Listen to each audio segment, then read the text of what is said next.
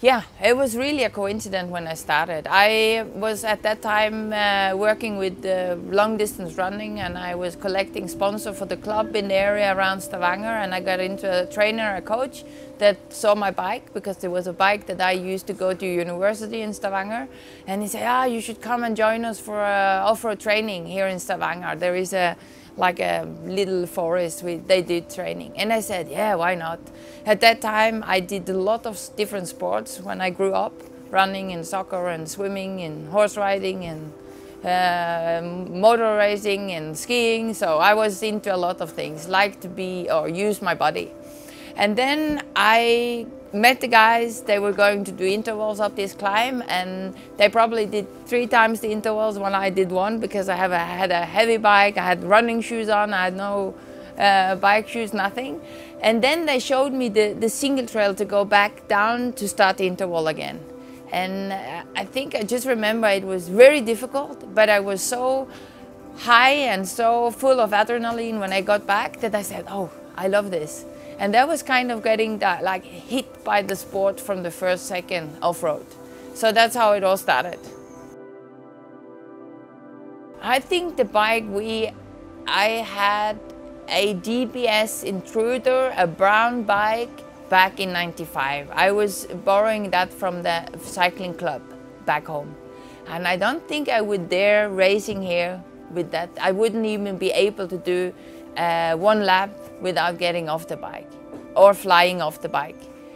Because just the brakes, okay, the smaller wheels, that's one thing. But the brakes, you wouldn't have the feeling of, is it braking or not? Because it was another world than it is now. And imagine also sitting, I think I had handlebars that were 42. Now we are up to 70, 68, 70, some are even wider. So big difference. We had long stem, 120. Now we are down to 60 or 70. So many big difference. Since I live on the west coast of Norway with the Gulf Stream, we don't have much snow, like maybe for 2, 3, 4 days. You have to go up in the mountains. And since I did a lot of different sport, I always worked during my studying.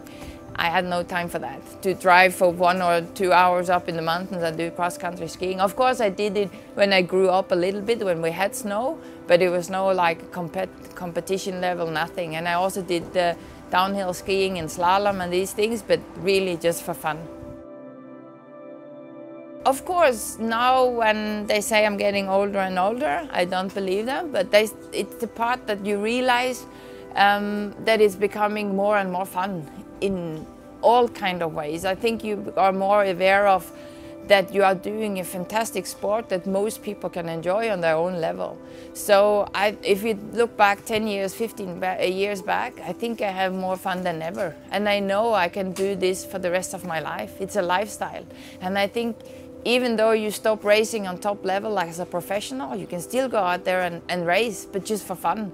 And you can do that all over the world the whole year round if you want.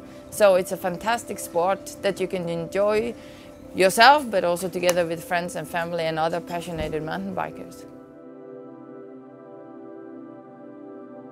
Yeah, it's a tricky question, since now I'm kind of getting into, or in the last season with cross country, at least for the World Cup thing. I'm more and more focused on this thing, being out there, being visible, being together with mountain bikers, like fun or this, not the elite kind of the sport.